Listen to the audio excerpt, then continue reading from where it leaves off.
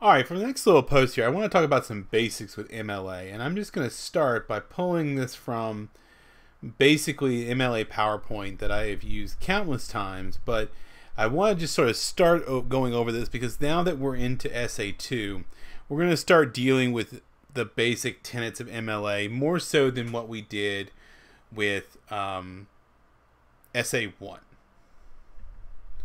So let's go ahead and just take a look through this, and we're just gonna start taking a look at this, okay? And so, first of all, let's talk about MLA and what MLA is. Now, to start with, what is MLA? MLA stands for Modern Language Association. It's a style of formatting often used in various humanities disciplines. English is one of them. I've seen it used in some history. I've also seen APA used. But it varies, so sometimes you'll encounter this, and later on I will post some material about how to deal with situation where maybe you have experience in MLA or APA but you need to do it in a different format. I've got a citation style chart that I'm going to share with you by Friday that will help you sort of navigate that. So what exactly does MLA do? Basically three things: document formatting, in-text citations, and works cited lists. Now, we're going to talk about I'm not going to linger on what they changed for 8th edition. But let me go ahead and state here that whatever your instructor says, they have the ability to override the rules.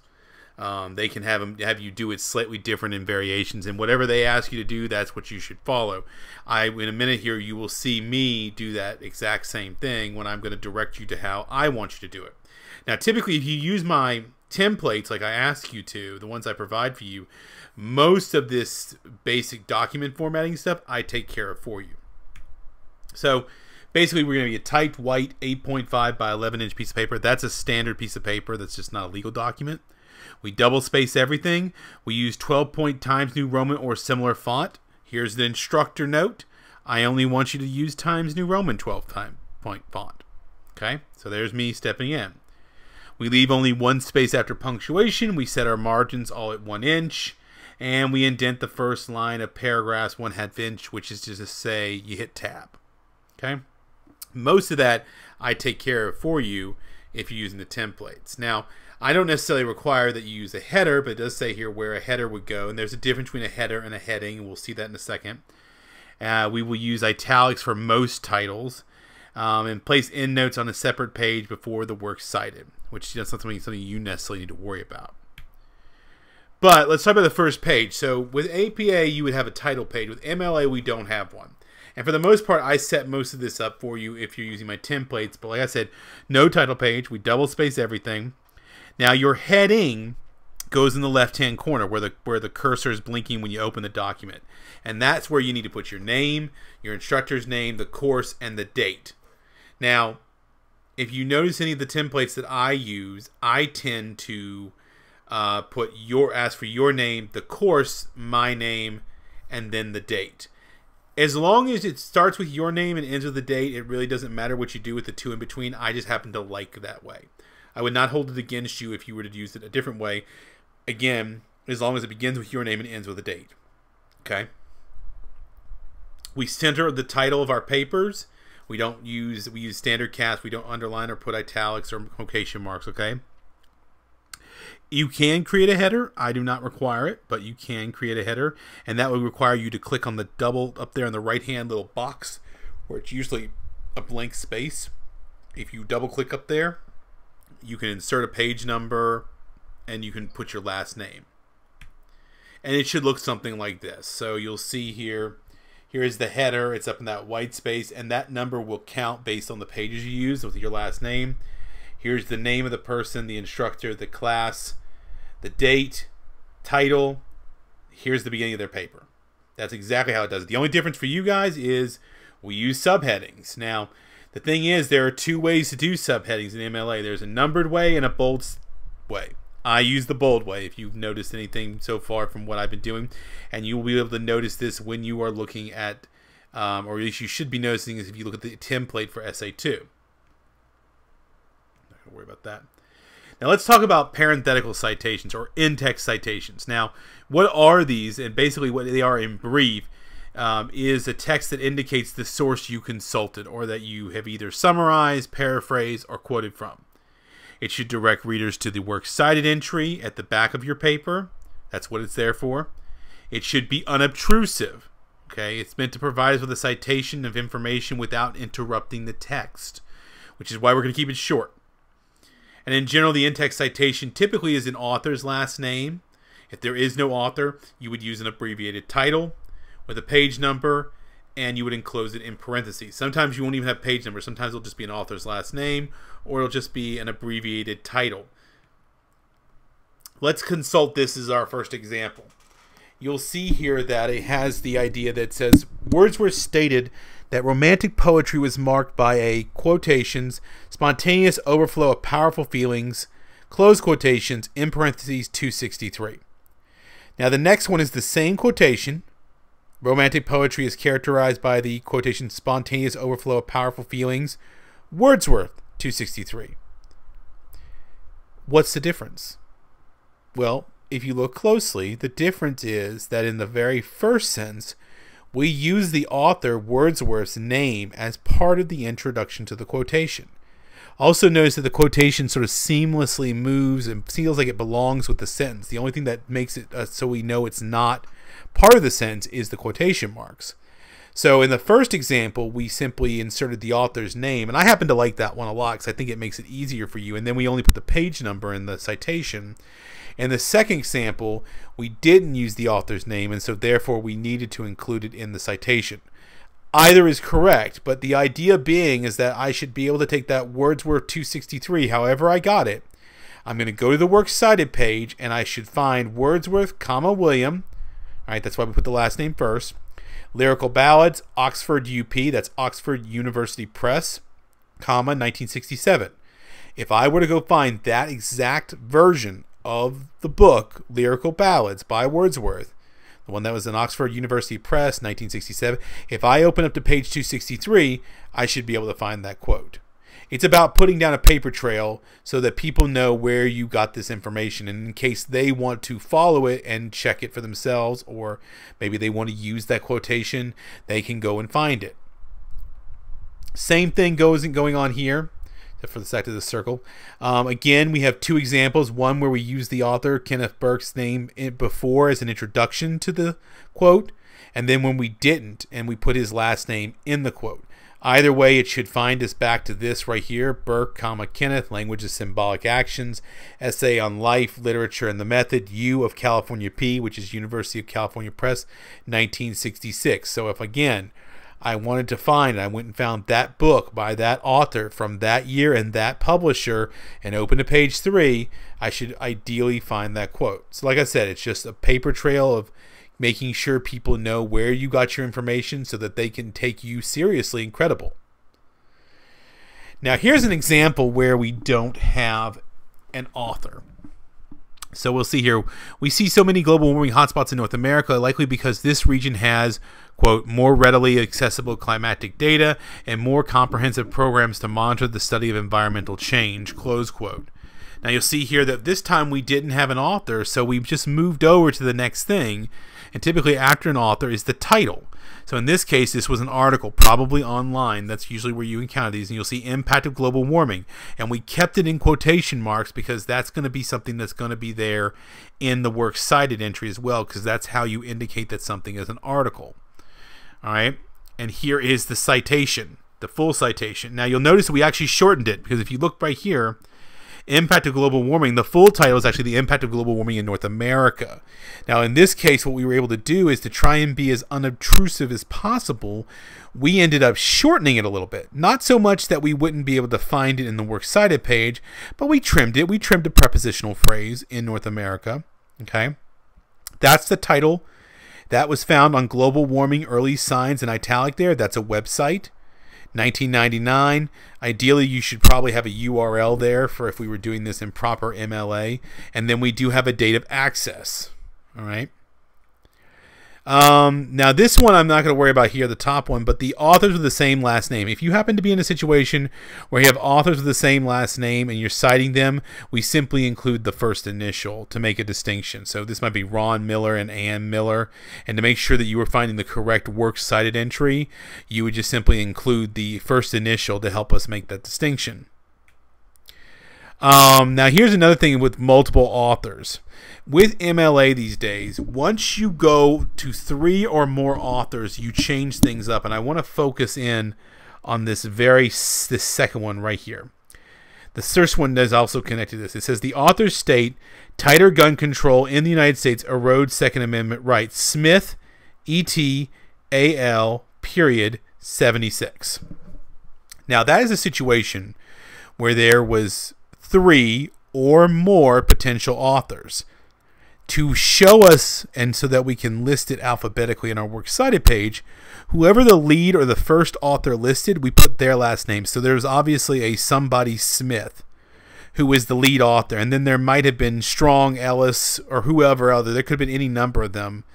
But to keep us from being unobtrusive, once we got to that point, we would simply put Smith, E.T., space, A.L., period. That's standing in for all those other authors. And then, of course, if we have anything shorter than that, say 2 authors, we simply put their last names. This is what you would do when in regards to your comic book. Writer, artist, okay?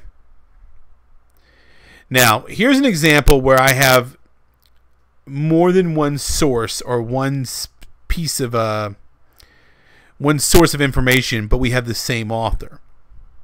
We just simply, to avoid confusion, for example, I've had the situation happen to me. If you remember Kenneth Burke earlier, they had language of symbolic actions. Well, in both my thesis and my dissertation, I think I was quoting him multiple times from multiple sources. And so what I would end up having to do, rather than put Burke's last name, I would have to put the rhetoric of motives or the grammar of motives or language of symbolic action, because I had to put that. And I would usually do what they did here, where I had Leitner, I would put Burke. So Leitner has argued that computers are not a useful tool for small children. That's an abbreviated title of an article and page number. Though he has acknowledged elsewhere that early exposure to computer games does lead to better small motor skills, development of child's second and third year hand-eye development. So this is an example where we have 2 sources by Leitner. And to make sure that we make it very clear who and what source we are specifically referencing, we have inserted the abbreviated titles in the place. And so for my example with Kenneth Burke, I had rhetoric of motives, grammar of motives, language of symbolic action. I had those titles in there, and I usually use the author's name as part of the introduction to the quotation or something. Now, I'm not going to worry about the quintillion here, but let's talk about citing the Bible real quick, okay? Because this is just an interesting one. I always find it fascinating to talk with students about this. Now, what we're about to say here is nothing what I'm about to say to you has anything to do with secular versus religious, okay? So let's look at the quote here. Ezekiel saw, quotations, what seemed to be 4 living creatures, close quotations, each with the faces of a man, a lion, an ox, and an eagle. Now, look what's inside the citation. New Jerusalem Bible, comma, Ezekiel 1:5-10. Of course, I abbreviated Ezekiel. Okay. 1:5-10 is chapter and verse. But why did I not put God? Okay. And again, this is not a secular or religious thing. What it is that the Bible was originally written, and some of it in Aramaic, most of it in Greek. And over the 2,000 plus years it's been around, it has been translated into many, many, many, many variations. So that sometimes has an impact on the words. For example, here, this is why we're telling you we're using the New Jerusalem Bible, because we want to make sure that you read this and understand that we are quoting from that Bible, that translation. For example, 2 Corinthians has the line, the 3 most important things are faith, hope, and love. All right, and the most important of these is love. Well, that's the New Revised Standard Version. If I was reading that in the New King James Version, it would actually read faith, hope, and charity. So you see, words can be different depending on translation. So that's why we have to put that. All right, just real quickly, this one here at the top, citing indirect sources. This is an example that I don't expect any of you to encounter, but I have encountered it. You're looking for a quotation, and you find the quotation, but it's being quoted by somebody else, and you can't quite find a copy of the original. So rather than throw it out, what you do here is look at how it starts. Radovich argues that high schools are pressured to act as, quote, social service centers, and they don't do that well, close quote. Now that's Radovich, and that's what he said. But rather than the fact that in this case we don't have the original source, rather what we did was we QTD period in Weissman 259. That's another way of saying we are quoting it. We are pulling it as it was quoted in Weissman, which in this case is another author's book, 259. I don't anticipate that one you to come across, but just to let you know. Now, this one I don't agree with. For example, this is somebody citing a line or scene from Buffy, the TV show. And if you'll see here, for example, Buffy, and they have a timestamp. I don't believe in doing this to anybody. And I also don't like the way that they cite this at all. I would actually say the more correct way to actually cite this would have been to put Hush, not Buffy. Okay? And then that would have been enough for an in-text citation. And then you could have come down here and you would have found the full thing. And if you want to go find the exact moment that it happens, that's entirely up to you. Just saying. If you have an example where there is no page number, we just put the author's last name. Okay. And then real briefly, I want to talk about short quotations, long quotations, ellipses, and brackets. Now, when we are citing something in short quotation, what this means is it is something that is, when we're quoting something, it doesn't go over maybe 3 lines of text. And what you're looking at here are 3 ways that are all correct to properly cite one, okay? Here's one where the quotation is in the middle of the sentence, and you can put the citation there. You could also put it at the end. Here's an example of somebody citing it where they use the introduction of the author's name. And here's one where they actually quote at the end and they put the author's name and the page number. All those are correct. But the main reason we cite and we use quotation marks in short quotations is because the way we integrate them with what we are talking about. So we need to make very clear that we indicate which part of this is our words and which part of this is somebody else's words. This gets different when we deal with a long quote. Here is an example of a long quote. Now, technically, this should be tabbed over a little bit. It would be indented. But you notice here that it is separated. It is sitting by itself. And as a result of that, we get to change the rules. First of all, we don't have quotation marks. And whereas with these here, where we make sure that we put the citation before the punctuation, okay, that's important. That you put the citation before the punctuation. We'll talk about that some more. But in a block quote, because it's going to be sitting by itself, I don't need the quotation marks, and I don't have to put the punctuation after the citation, because this citation can belong to nothing else but this, because literally when I start typing my words again, I'm going to start on a new line. Okay. Here's how we're doing it with poetry. And then here's how we use ellipses and brackets. Now, brackets are something we can use inside a quotation that allows us to add words if we need to clarify something. So let's look at this example. Jan Harold Brunevan, in an essay on urban legends, states, quote, some individuals, in brackets, who retell urban legends, close brackets, make a point of learning every rumor or tale. Now, that quote originally said, some individuals make a point of learning every rumor or tale. That can seem a little vague. So what we did in the brackets here was to clarify who those some individuals were. So you'll see there's some individuals in the brackets who retell urban legends. That's us inserting our own words into the text in order to help clarify something. Something you can do. The other thing you can do is you can use ellipses, or as you'll see here, the ... to skip ahead and omit parts of an original text that you don't need. So look at this. In an essay on urban legends, Jan Harold Brunevan notes that, quote, some individuals make a point of learning every rumor or tale, ...